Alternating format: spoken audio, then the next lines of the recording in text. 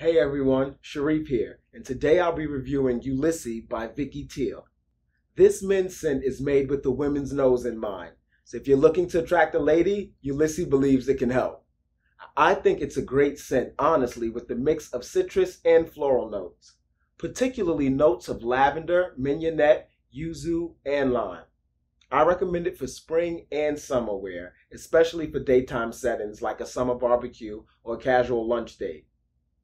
That's all for now. I hope you enjoyed this review, and please don't forget to follow Fragrance X on Facebook, Instagram, Twitter, and Snapchat, and please subscribe to our YouTube channel.